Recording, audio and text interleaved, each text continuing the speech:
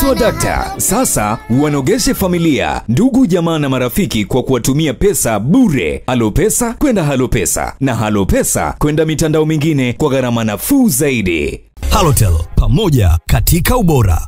Mamlaka ya Mapato Tanzania TRA mkoa wa Tanga imetoa siku 14 kwa wafanyabiashara wasiotumia mashine za EFD kuhakikisha wanatumia mashine hizo ili kuepuka kulipa faini. Agizo hilo limetolewa na meneja TRA mkoa wa Tanga, Sosioza Oure, baada ya kufanya ziara ya kushtukiza katika maduka na vituo vya mafuta vilivyopo jijini hapo. Walikuwa hawana risiti za EFD. Tumewachia zile barua na tumewapa siku 14 wawe wameshanunua mashine na wanazitumia. Maana tulishasema tangu mwanzo kwamba kununua ni kitu kingine na kutumia kitu kingine. Kwa hiyo lazima wao wanazinunua na kuzitumia. Na hili zoezi litakuwa ni endelevu, si kwamba tutalala, bado tutaendelea kuona zile siku baada ya siku 14, je, wamenunua hizo mashine na wanazitumia au bado hawajazinunua. Na tuwafanye nini sasa? Maana baada ya hapo inamaanisha kinachofuata ni faini. Hata leo pia nitakiwa watu wote ambao hawana mashine tuwape faini moja kwa moja. Lakini tumesema basi kwa leo acha tuwaelimishe kwanza, alafu tuone baada ya hii elimu itatusaidiaje. Watapokea wito wa kununua mashine wanaostahili au hawatapokea. Lakini pia nitoe wito kwa meneja wa Ratco wa hapa petrol station. Kuacha hivi risiti pia ina madhara sana. Kwa sababu mtu anaweza akaja akazoa tu zile risiti.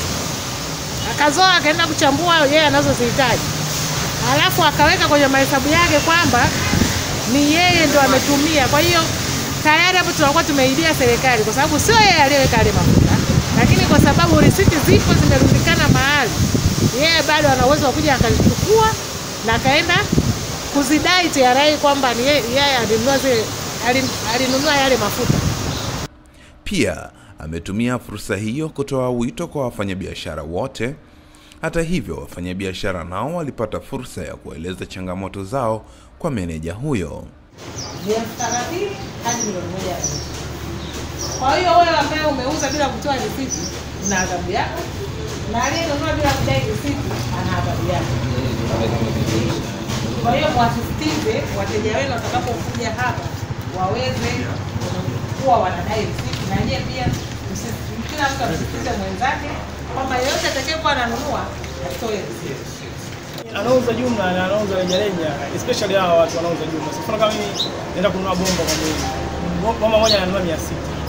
Mimi nakuja kuuza 700, napata faida shilingi 100. Muhindi anaenda kumuzia mtu bei hiyo, wewe ukitaka bomba chake anamuzia bei. Unaona? Yaani kama unataka ukafanya kama survey tu wenyewe. Ukaenda usichukulie wewe wanauza jumla na rejareja ni Wahindi tu au watafuta. Sana wanauza bali. Sisi tunauza sana kwa Wahindi. Wahindi tunauza bali. Ndio wao Waswahili wanauza jumla na rejareja. Waswahili na kile. Wahindi ndio sana ndio na sababu kidogo pesa yao inakuwa. Kwa hiyo unawashauri na sasa huku sasa ndio sisi tunashindwa. Kwa sababu kama yeye atauza jumla na rejareja, si huko tutafanyaje?